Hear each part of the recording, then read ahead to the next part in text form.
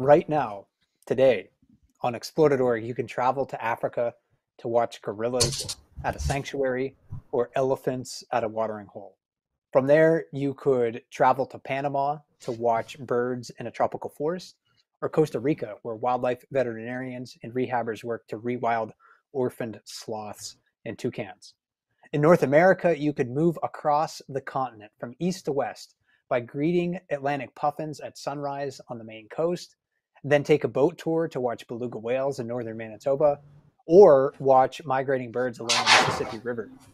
You could later see sunset over an eagle's nest on the Pacific coast before settling on a small river in Katmai National Park, Alaska, to watch brown bears fishing for salmon. As the world's largest live nature cam network, Explore.org hosts cameras that stream footage from many areas across the planet. Installing and maintaining the cams, as well as getting the footage online, is challenging, especially when the cameras broadcast from remote areas such as Brooks River in Katmai National Park. That is home to our most popular webcam, the Brooks Falls Cam.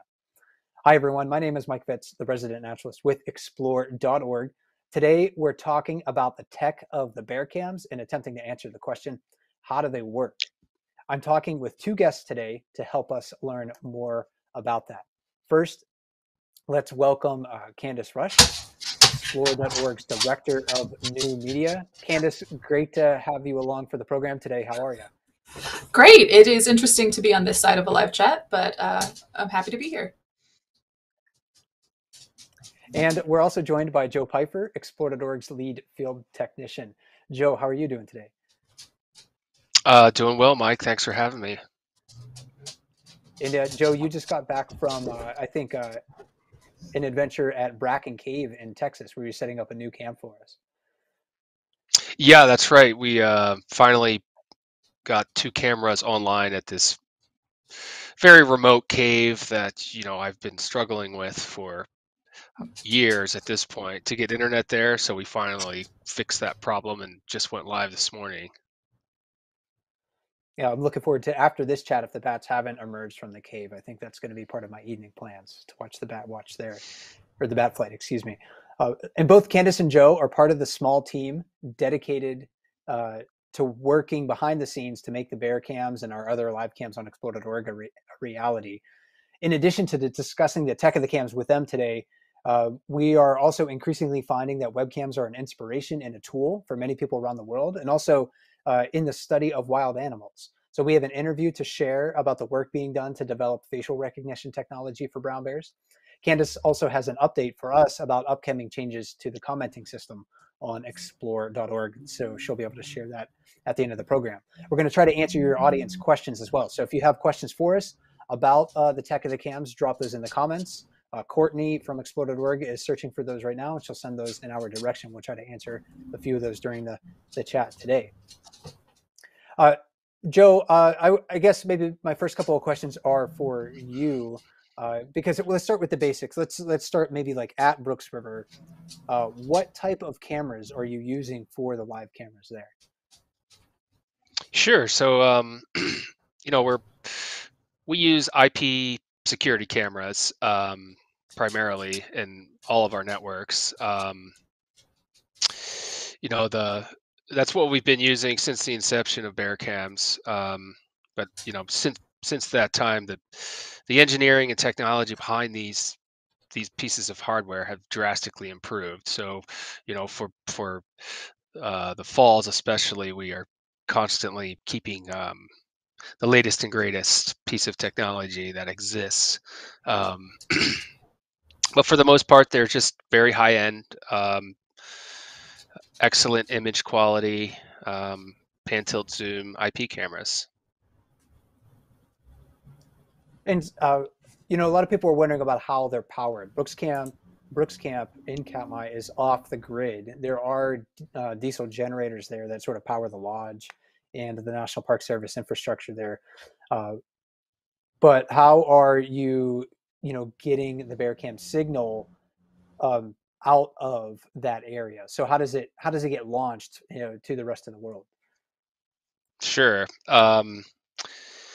You know, we have the town of King Salmon is where our internet is basically landed, and we use Dumpling Mountain and a pair of repeater sites that are on top of that mountain. Both of those are off grid. And then from there, we kind of basically spread out the signal throughout the camp from on top of the mountain. So we've got Lower River, and that portion is powered by the generator on campside, the same generator that provides power for like the Brooks Lodge. And then at the falls, we have our own off-grid system that's solar and batteries, and just scaled, large enough to be able to support the load that we have there with the 3 cameras, a couple Wi-Fi access points. You know, it's not a terribly huge load or anything, but it's something that I'd say we do a little overkill on the battery bank to give us as much time as possible to keep it live. Yeah, and that's just and then that dumpling camera, that's just powered from the same off-grid system that powers the radios. And it's every time I look at that, if I have to open up one of those boxes, and hopefully I don't, usually that means there's something wrong. Yeah. I'll just be looking at a bunch of guts there that I maybe don't understand. But every time I look look in there, I see that it's amazing to me that they work. The huge amount of batteries that are in those boxes to power the cameras, and I think many people are thankful that we have that for cloudy days and weather where there's not a lot of sunshine hitting those solar panels. Candice, a lot of people also wonder about like internet speed and bandwidth regarding the cameras. And one of the main hiccups for Bearcam, sort of historically, going back to like when it first began running in 2012, one of the main hiccups hasn't been necessarily internet speed, but internet bandwidth. So how have you coped with that issue and maybe addressed that issue this year especially? Right. So I guess to clarify maybe the distinction you're making here, it's not that we used to have 20 megabits upload speed, which for remote Alaska is fantastic, but we have 8 cameras and the media rangers. So the capacity there gets used up very quickly, especially since for a really good HD stream, you'd love to be streaming at 3 megabits a second for each camera. 8 cameras, like you're going to eat through that 20 megs almost immediately. So longtime viewers of Bearcam know this. They've noticed the frame rates and the weird highlight drops. And we used to have to turn off 1 or 2 cameras during the live chats because we were just at capacity all the time. So for the Rangers to be able to connect to the internet, we had to turn off a camera. I usually chose the underwater camera. And so that would go down just so we could free up 2 megs for the Rangers to be able to talk.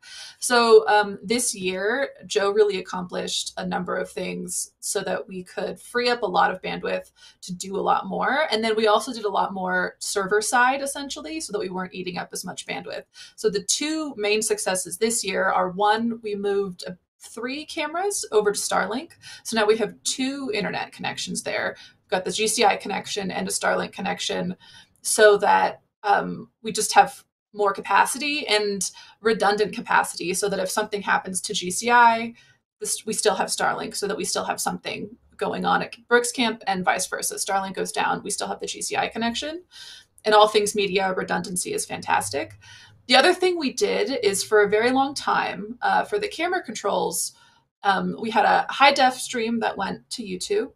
And then we had a lower resolution stream that the camera operators were consuming. So we had to have an extra set of bandwidth for the camera controls themselves.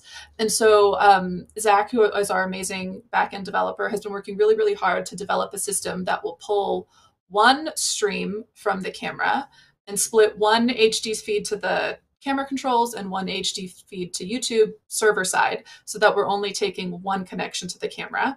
And so we accomplished that this year as well, which freed up probably another 2 or 3 megs off of the network. So you're really like fighting for just things that you wouldn't think about, like in regular developed areas, like 1 or 2 megabits. Like, you're not going to fight for that at home, but in Alaska, like, all of that makes a little difference, so that we can increase camera quality and speeds and reliability. And an audience question that came in that's sort of related to that, Candice, was about the reliability of satellite versus like a traditional internet service provider. And this person wrote in asking, I know a couple of the cams are using satellite this year. Has any assessment been done on the reliability of that versus an ISP? And if it's more reliable, would they all go to satellite at some point?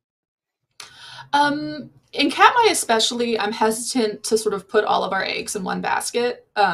So I do like having sort of a diversity of connections. But at the end of the season, I basically will pull all of the logs and just look at the stats on like how often stuff disconnected to see which one was more or less reliable.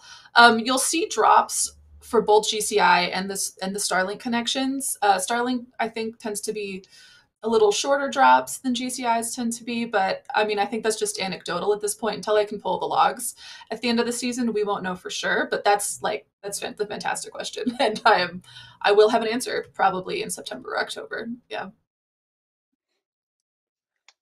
Joe, a lot of people wonder about the power system for the cams, and I know you mentioned a little bit about that just a few moments ago, but maybe we can dive a little bit deeper into that. So how are the cams powered overall? You mentioned there's maybe like an off-grid system for this, but can you give us a few more details on that? Yeah, so we've always had an off-grid system at the falls.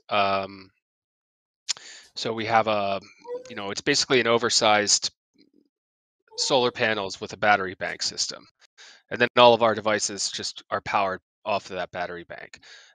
We've got a battery bank in there that in theory should sustain everything for about 4.5 days if the sun never comes up for that long. And then we also have the ability, if there is for some reason some, I don't know, freak situation where there is no sun for that long, we can turn things off and on remotely just to reduce the load, just to at least elongate the life of the system, and at least keep a heartbeat there, so we can always come back to it whenever the sun comes back up. I'd say like maybe a volcanic eruption would be the only thing that might cause something like that. but it would have to be like a pretty significant event, because even the weather there, when it's overcast and it just kind of looks pretty dreary out, we're still getting power because we have a very large solar array there. That system is the most challenging one, just because it has that larger power load. The the mountain sites, at this point, we've reduced the power load on those two repeater sites to absolutely the bare minimum, just because we want it to be as easy to power as possible. So each one of those, also has an overkill battery bank and overkill for solar. This year we've never accomplished going into a new season where those two systems come back online automatically. This year we were the closest ever, where it was one Ethernet switch port away from coming back online, and then I could see, oh yeah, everything's still there, everything looks great. I'm not completely blind going into this year, so we're very, very, very close. Power wise, both of those repeater sites were powered up when I got up there, which has never happened, especially at the summit. So that was an accomplishment for this year. We have a return trip in September. That's when we convert Lower River to an off-grid system, because they shut down the generator on the campsite once camp is shut down. So that'll be, I don't know, somewhere around September 18th or 19th, somewhere in that area. But when we get there, that's some of the solar panels and whatnot that we hang off of the railing, and then we install the box with the batteries and everything. And then we remove that next June when the generator kicked back. But that system, again, is oversized. And for that one, we can only run the south side cameras, just because the north side's just too far. And it, really, in reality, to get the north side up, I'd have to put another power system over on the north side. But yeah, that's I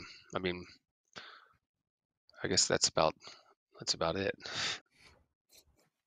Well, there's certainly a lot to that, and I hope that answers a couple of audience questions that came in. Somebody wrote pretty early on: Are the solar panels only on the treehouse near the falls? Are there others along the river? So the only permanent ones, like Joe said, along the river are at the treehouse. The others down at the lower part of Brooks River. So our River Watch camera, our underwater camera, and our CATS view cam, those are powered by the generators that power Brooks Lodge there. Yes. And then also a quick viewer question that we can answer real quick here, just to give people maybe a bit more context, is how many cameras are there near the falls and where they're located? There's 3 cameras near the falls themselves that are powered by that big solar panel system, the Brooks Falls main camera that we have, the Falls low camera, and the Riffles camera. So those are all sort of on the same system there. And Candice, what happens? We get this signal out of Brooks Camp, so the cameras are working well, the power system's working well due to Joe's hard work. What happens once the camera feed reaches servers on the internet? What has to happen before you can actually send those things live? So when we start up the season, we leave them on for several days to make sure that we're getting the bandwidth we expect to do. The camera operators spend those days training, and our amazing camera op admins are redoing presets and tours and anything that needs to be adjusted based on anything that's happened to the cameras themselves. This year we had a bunch of new cameras, so they spent all that time setting up brand new presets and brand new tours, and every camera's got its own little quirks. So they were doing that early June. And then we have several steps of servers that it goes to before it gets to YouTube. So we've got one server that ingests the camera feed. And then we've got another server that basically says, like, is server 1 live? Yes, go live to YouTube. Is server 1 not live? Play our highlight reel. And that's sort of the logic that's happening when you get the live highlight switching. And then after that, it just goes straight to YouTube. Then also, there's so much that happens behind the scenes. There's so much that happens on site, but it takes a lot of coordination and planning, especially for like a cam installation process. So, uh, how do the both of you go about doing that? Thinking specifically about cam installation, especially in a place like Brooks River, which is so remote. Joe, maybe I'll ask you first. That so Sure. what's your planning process like, and then we can get Candice's ideas on that. Sure. So it pretty much starts in January, I would say, and the very first task is looking at if anything failed from the year before. Um, those are going to be the high priority items that absolutely have to get taken care of. Camera failures, degraded wireless links, failing power systems, maybe old, like say old batteries would be something that would be an item that you have to address. But basically kind of looking at the known issues that we know, and that's where you start, and then we plan that out. Once we have that planned out, we determine if there's any upgrades that we want to do, like kind of a wish list of what are things that we can do to improve the system. What kind of hardware is available for that, and are we able to get our hands on it? For example, upgrading the Falls High camera this year to the 8 megapixel camera. um, and then like we upgraded all the Lower River cameras last year. And then we did Cat's River View this year. Um, once we determine those kind of wish list items, then we look at any new technology that will improve the overall system or give us some redundancy or some advantages or make our lives easier, the Rangers' lives easier when it comes to supporting this. And overall, we're looking for more uptime with the streams. This year, big obvious one is installing Starlink on campsite. Like that, has opened up literally an ocean of possibility, and provided us with just the redundant internet ability on this network. Like if something goes down in the past, we are sitting back and waiting for it to come back up. Now it's like I have basically a back door always in from either side into this entire network. Um, we can switch, we can redirect streams to go over either circuit with some very quick and simple configurations on the devices. So we have like plan B, plan C in place at this point for um, problems when they come up. More to actually, talking about Starlink to answer some the question earlier.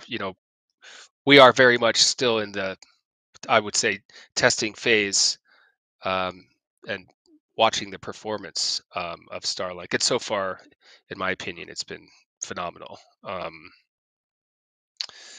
Once we have all of that planned out, then kind of logistics. How do we get all the hardware up to Brooks? The shipping, the weight. Figuring out how do we get it from King Salmon to Brooks? Who's gonna take it? Are Park Service folks gonna help us out, or do we have to, figure something else out? So that's all. Towards the end, I'd say that's more in May when we're getting closer to the early June. And then the last thing is just simply booking travel with flights, hotels, float planes, helicopters, boats. Just lining all that up. So by the time we show up, we're just kind of following the bouncing ball of what we already planned out and everything, and not really having any surprises is the overall goal. And what about you, Candice? What's the planning process like from your end of things? You heard all of what Joe does, which is a lot. So I try my best to uh, take stuff off of his plate wherever possible. If that involves following up about compliance things or coordinating with partners around timing, scheduling meetings, keeping track of stuff, I try to pick up some of the more like bureaucratic things so that he doesn't have to if I possibly can. The other thing that I do is I work with our whole web engineering team, because once bear season hits, we sort of have a major code freeze. We don't do a lot of huge releases to the websites or a lot of upgrades during bear season. It's our prime season. We don't need the website crashing the moment Otis shows up. So I work with them to make sure that we're sort of like good to go for all of their. I'm sorry, my dog has been crying this whole time. I apologize for her. Put him on maybe your dog wants to be on camera. She wants to.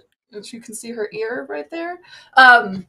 Yeah, so I work with them to make sure that we're all good to go there, and so that we don't need to make sure that we don't need to push anything out that might possibly interfere with the website or Bearcam. I'm also coordinating with the CamOp admin team to make sure that they're ready to go. They know their timeline for when the cameras are going to come online, when they can start training, and sort of tangentially also with like the social team to make sure that they've got install photos and sort of anything they might need to help do promotion and all that sort of stuff as well. So I spend a lot of time just sort of like filling in and coordinating for people to make the process as smooth as possible. And getting the bear cams working in a typical years is often difficult. It requires, it sounds like from the both of you, significant commitment from time or in time and energy. And Joe, I'm interested to hear from you about a little bit about your adventures at Brooks Camp this year. So you were at Brooks Camp in early June, setting up the system and adding upgrades and things like that. So what challenges do you experience this year? Well, this year going into it, I'd say the biggest challenge, as always, was that dumpling was down. I did not know the state of the repeater sites. I had also heard that it was an unusually heavy snowfall in basically that area. So, when I hear those things, I kind of keep in the back of my mind, well, there's always the possibility that, it's just glaciered over right now, or, maybe it was a really particularly nasty winter up there and it physically damaged, say, one of the stands, and it's just laying there on its side, or it's in pieces and it's just which has happened before. Yes. So, that's a big kind of, usually the biggest thing is what's the state of those repeater sites, because if it's very damaged, that significantly changes what we have to do when we're there. It changes all, hardware and tools that we have to take up to the mountain. But if we know that, oh, it's still there and it just looks just like it did last year, then it's like, okay, that's fine. We know we don't have to take a bunch of extra hardware and tools and whatnot. So this year, the minute we got to King Salmon, we did a flyby on a helicopter just to look and say, okay, yes, they are there. It is not a huge glacier. We can hike. We can actually make it to them, to the repeater sites. One of the things from this year is some of the maintenance crew did try to hike the mountain, I think in May, but they only made it so far before they were in waist deep snow on the trail. And I was like, oh, well, that's going to be an issue, when we get there, if that's still the case. So that was another thing we were looking at, like, can we even hike up to the mountain and make it there? So other than that, there, this year went, as far as Brooks goes, very smooth and very according to plan. But yeah, that was, like I said earlier, we were just one failed switch port away from having no blind spots, which would have, that's what I'm hoping for, next year. Yeah, fingers crossed for that. Yeah, and That's the dream. a follow-up question, Joe, about that was somebody was wondering about that hike up Dumpling Mountain. So sounds like you did go up there, at least hike up there at least once, but somebody did write in and ask, does Joe have to hike up that big mountain to maintain the camps for Katmai National Park? If so, how often? So when you're at Brooks Camp, maybe there for a week or two, how often did you go up this last trip? Well, we went up twice. this last trip. Typically, there is at least 2 trips. Usually, the first trip is to go up and meet the helicopter and do the battery swap. Um, and then a lot of times, like if say we're going to upgrade dumpling cam or something like that, usually I'll just, instead of trying to smash everything into one day, because it can be a lot, you just kind of split it up. And it's also very good, exercise to do it within like a 5 or 6 day period. Um, but this year, the first hike that we did, the wind was insane. I mean, it was probably gusts of up to 60 miles an hour. So that made it very challenging. The sling loads, the wind made it very challenging for the helicopter. But I had never seen it as windy as it was this year. It was almost comical, how nasty it was up there.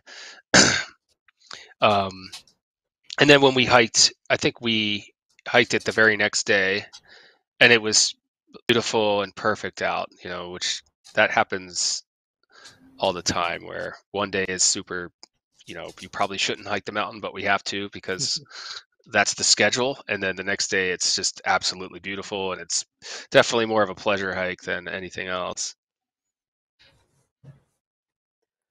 And Candice, earlier you mentioned about, during when you finally get the bear cam signal, you want to make sure that it's sort of stable and ready to go out to the rest of the world. So can you talk a little bit more about that, such as what considerations must you consider before pushing a camera's stream live to the internet?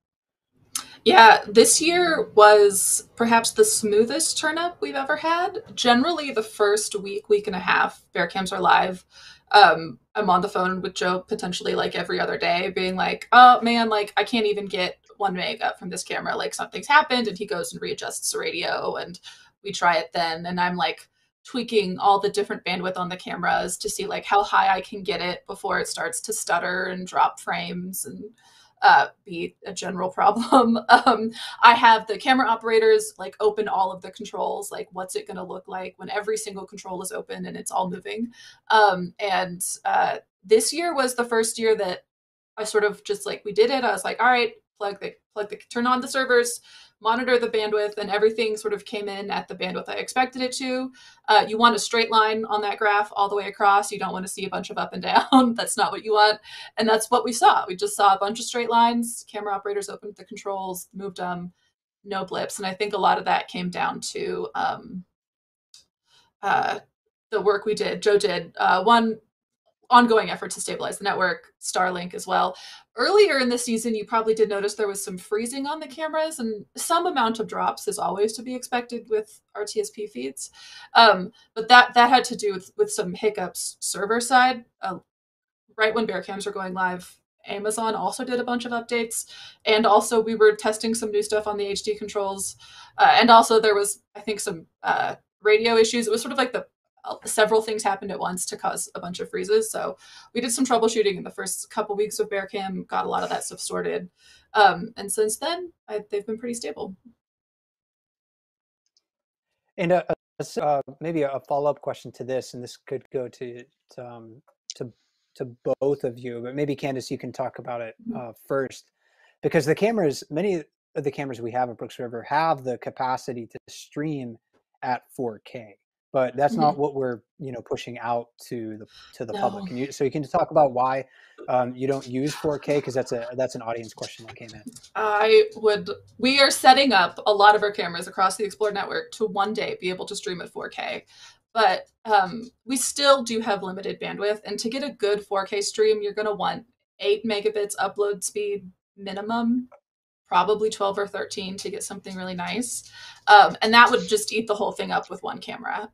So we don't do that. What we do for Brooks Falls is we bring it in locally 4K into a computer. So I can record 4K on a local computer at Katmai, and then we sort of downscale it to 1080, and that's what we end up uploading. So I'll be manually recording 4K stuff. So if you see any 4K stuff on YouTube, that's how that happens. Is we're manually recording locally, and then I'm uploading footage later. But a live stream at 4K is just just out of reach from a bandwidth perspective.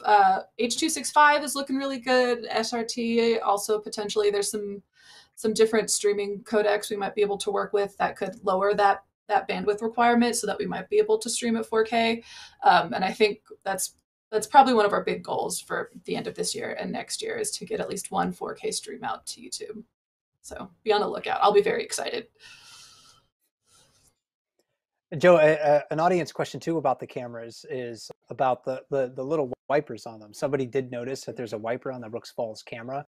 Do the other cameras there have little wipers? Maybe you can talk about that feature of them. Sure. So let's see. All the lower river cameras have those, and Falls High and Riffles. So I mean, it's a feature that's just happens to be part of that camera configuration, which, when I saw it, I was like, oh, bonus, there's a little wiper on it that, that's one less phone call that I have to make, or one less Slack message to a ranger to tell them to go out there with some lens cleaner and a microfiber cloth and wipe things off. So, it's very convenient, very nice to have. And we've always had some iteration of self-cleaning. We, in the past, we've had a third-party enclosure that did have self-cleaning capabilities, but it was yet another piece of hardware that you're putting a camera inside. So having these cameras as an all-in-one, it's very nice, and it just simplifies the overall complexity of the entire network. And I can remember many days where somebody was like, "Hey, the camera is covered in spider webs," or something like that. Go, Mike, can you go up there and clean it? And then I would go there and get caught up in something else, and I would forget. The one camera maybe that doesn't have that right now is the underwater camera. So rangers still have to get into the water and with a scrub brush to clean the underwater camera, so they can't reach that directly from bridge. And Candice, for now. Sorry, go ahead, Joe. For now. Yeah, For now. Okay. I was just that's in the works. That's on the wish list as well. Yeah, self-cleaning underwater enclosure. That's the dream, guys. That's the dream. I look forward to that. And I bet the rangers who are tasked today with cleaning it look forward to that too. I didn't mind doing it, but it was one of those things that's like when you're a park ranger, your capacity for extra duties is already like at its max. You're probably already doing too many things than you're supposed to be doing. So eliminating those little details from their workload, I think is something to strive for from our. Well, and I'm not sure it's a little detail either, because like it takes two people. There are brown bears in the river. They have to like get in a canoe. Right, like it's like it's a whole production. It's not simple to clean that camera. So yeah, we want that. It's also not too simple to drive the cameras, Candice. So what kind of interface do the camera operators have, and how do the camera operators control the cameras? Yeah, so every different IP camera on the market has their own custom web interface, and they're all different. And so we didn't want camera operators logging directly into the camera, one extra load on the network, security, all the rest of it. So we, over the course of several years, developed our own back-end camera control system. And it is sort of a unified system where it's got one interface. It's got a little square, like pan, tilt, zoom sort of arrow situation and a zoom bar on the side. So we bring in the camera feed and they just control it like a joystick. They control it from their computers. All you need is an internet connection and a web browser. You probably could do it on a phone, although it's not optimized for mobile. But yeah, so we have the camera feed come in, and they've got a little up, right, down, left, right, diagonal joystick situation and a zoom bar, and that's how they control it. And it is pretty close to real time. The camera controls are about 90 seconds ahead of what Explore eventually sees. So camera operators are like very critical in notifying us of any happenings because they're seeing it first before anybody else sees it on the website. But yeah, Zach also manages that. I can't say enough. He does amazing work on that system to keep it as up to date and as usable for the camera operators as possible. And thanks to our volunteer camera operators who made this webcam experiences possible. We always have open positions for camera operators for basically all of our live cams.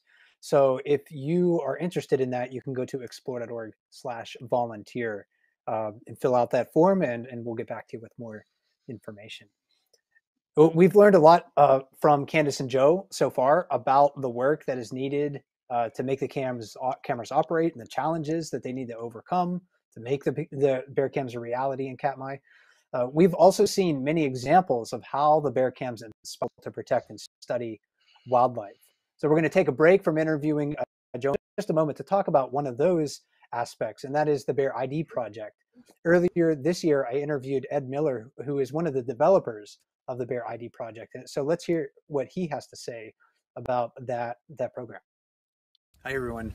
Mike Fitz here with explore.org, and I'm with Ed Miller, who's part of the Bear ID project team, to give us a little bit of an update on Bear ID and a special BearCam companion app that he is working on. So Ed, thanks for being here. It's great to talk with you once again. Thanks, Mike. Good to be here. So yeah, we've talked before about the Bear ID project, but for maybe people who aren't familiar with it, can you just give us a quick overview of what that is? Sure, yeah. The Bear ID project is an attempt to develop a software application using AI and machine learning to detect and identify individual bears from photos and from video footage for use in research around the world. And you are, you're not only developing this, but you're also a BearCam fan. So you've watched the webcams, you watch them when you're at home. So maybe you can tell me a little bit more about what inspired the Bear ID project. Yeah, when I first started getting into machine learning, I was taking some classes some years ago. It was around the same time I started watching the Bear ID, watching the BearCams. And I was looking for a project to work on to help develop my machine learning skills a little bit more. And as I was watching the cams and learning from the community how to identify all the bears, I thought, oh, well, if I can learn this, then surely a computer must be able to learn this. And so I just started working on this as a fun project, and then met up with some researchers and found out that they really need these kinds of tools. And you're also working specifically on something that has to do with the bear cams, because there's a lot of different applications for this technology in the future. But one thing that you are focused on right now is the BearCam companion app. So what's that? Yeah, so the BearCam companion, the idea there is to so Bear ID project uses face identification, and we've mostly trained it with photos and really high resolution trail cameras where the bears are really close and get good facial profiles. And on the bear cams, we don't really get that as well, both because of the bandwidth limitations, but also the bears aren't posing and putting their faces in the cameras very often. So when we wanted to be able to identify bears on the cam, and so what we're trying to do now is develop a new algorithm that can identify bears from their full body or maybe from some other characteristics. And to do that, we need labeled data. And labeled data in this case is images of the bears, detecting them where they are in the image, and then being able to label those individuals. And so we've built the BearCam companion to be a website where you can go and see these snapshots from the cam. They're actually taken from the snapshot gallery every 10 minutes right now, hopefully more often later. And you can log on to that site. You can see the latest images. If you know who is in the photos, somebody can identify it. And then the idea is to use those identifications to start building an algorithm to teach the machine how to identify them. So yeah, we're trying to teach the machine, but you need a lot of help to do that, right? So yes. How can people, maybe contribute to the project? Yeah, so really it's log on. If you see images of bears that you recognize, there's, you should see a box around each of the bears. If you click on the box, the label above it, you should be able to see a drop down and with all the bears that are known on the river. Select which bear it is, and really that's the main thing. You'll be helping us out. And if you, even if you see somebody's already labeled it, label it again, because we're trying to use group consensus. So the more people that label it consistently with the same ID, if they're confident in that, then the better the data is going to be. And even if you're not that familiar with bears, you can go there and see what the rest of the community is doing and start to learn yourself. And what are the next steps that you're hoping to achieve in that project? So we're definitely want to create this model that can identify bears from the bear cam. And then one of the things this can also help us do for research is to take some of these models and start building them into the camera devices themselves. Okay. So they can be used in remote locations where there's not good Wi-Fi or explore.org cams that have data back to the internet. And it will be able to detect and identify the bear right on the camera, and then send some low bandwidth data back through cellular or satellite or something similar, saying this bear was at this location at this time, maybe a small snapshot or something along those lines. And this gives us a lot more real-time data, because today the researchers pretty much put their cameras out in the spring, leave them out all summer, come back and get them in the fall, and then spend all winter manually going through all the data. So it's a lot of work. It's a lot of work, and it's very delayed from when any actions actually happen. And the other ways that they're tracking bears in the wild is basically more invasive, like putting a collar on them and tracking them that way. So you have to tranquilize the bear and then figure out, based on its locations, what it's doing. But you have to handle the bear. So this is a much more this is a technique that would be non-invasive, and I think it would be widely utilized by people once we can kind of fine-tune that information and effort. Yes, exactly. So where can people go who want to help? What's the website that they can help on that? Yeah, so it's app.bearid.org. That's app.bearid.org.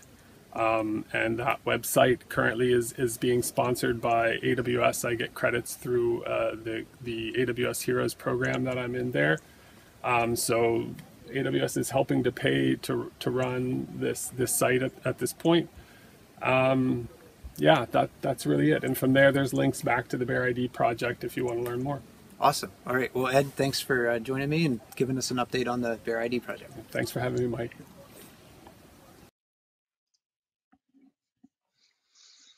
Thanks again to Ed Miller for his time to explain the potential of facial recognition technology for bears. And like he said, if you want to help with that effort, please go to app.bearid.org, or if you simply want to learn more, check out bearresearch.org. We're going to get to some audience questions in just a moment. I know there's several of them that we're going to try to answer before the end of our broadcast today, but there's an update on I guess an upgrade in a sense to the Explore website that I want to give Candice the opportunity to talk about, at least briefly, and talk about where we are in that process, because the Bear Cams first went live in 2012, and each year we've worked to make the experience better. One of the big developments that Explore.org is working on right now is a new comment system. So Candice, could you please give us an update on that effort? Yeah, so last fall, a lot of you guys know I put out a survey that sort of asked what you guys would want to see out of a new comment system. We've had discussed for a long time, but it's no secret that it's had its glitches. The newest and I would say worst one so far is that it's banning people arbitrarily. We didn't do it. Discuss is doing it. I'm very sorry. If it says you're banned, you might not be. Please email feedback. We'll get that figured out. So, we then endeavored to sort of sort through that survey and build something that would work for our community. And so currently, I have some notes. We are very close to being able to go into beta testing. So when we go into beta testing sometime late August, early September, you will need an explore.org account to comment. So if you're currently commenting under a Discuss account only, please make sure you hit that join button on the top of Explore and create an Explore.org account so you can participate in the new comment system. We'll be beta testing on 1 or 2 sort of medium traffic cameras for several months. And during that time, we will need you guys to give us all the feedback you possibly can. Tell us what's working, what's not working for you, what you'd like to see. Our goal here really is to build something that works for the community. And so we have a couple new features I'm very, very excited to talk about. The first one is what we've called our off-topic filter. Faye? I'm so sorry. You'll be able to mark a comment as off topic directly in the thread. As you see right there, there's a little checkbox off topic. And then individuals can decide if they do or do not want to see off topic comments. Explorador community was split 50-50 right down the center about if they wanted or did not want off-topic comments. And so I thank you all for being very patient using that off-topic comment board right now while we're on Discuss. But in the future, people will be able to make their own choice about how they want to interact with the comments. If you want to talk about your dinner and how your weekend was, mark that off-topic. People who don't want to see that stuff can filter it out. People who do can filter it in. We've also got a very fun hashtag filter. So for everybody wanting to know when Otis showed up, you can just search hashtag Otis and all of the stuff that's been tagged with Otis will show up so you can see what's there. We've got a bunch of other filters, mod only filters, date and time filters, that kind of stuff. We've also got reactions. That was a really big suggestion in the survey, was to let people react to comments. We've got a lot of really fantastic stability improvements. So when you post a snapshot to comments, it will post to comments right away. Discuss won't be marking it as spam. Your account won't be banned arbitrarily. Your notifications will work. All of the sort of stuff that is working off and on Discuss. Our goal is to create a stable comment system that works for our community and the way we use it. So look out. I'll have a probably more thorough update about the beta test, how you can comment, how you can sign up in the next couple weeks. But we are very, very excited to share it with you. It's been a long road, and the team working on it has worked very hard, and we're very proud of them. Well, thanks for that update. I have been in sort of like the pre-beta testing, trying to break the alpha. For, yeah. Yeah, I guess alpha is before beta, right? Okay, well, thank you for that's legitimately what it is. You're in the alpha. We have also 20 moderators right now in there trying to break it as well. They're doing their best, and they've pointed out some really fantastic quality of life features already that we're working on right now. So yeah, you've been very helpful, Mike. Thank you. Yeah, well, I'm excited to see that in action for the public coming up soon, and thanks again to Joe and Candice for their time sharing their expertise about the bear cams. We have a few minutes left in our broadcast today, so we're going to try to get to a couple of audience questions here quickly. Joe, I'll toss this one to you. I don't know if you know this off the top of your head. This one is about volts and amps in the system at the bear cam. So somebody was wondering how many volts and amps is in the system, how many watts is in the solar system. So at the falls, it's a 24-volt system.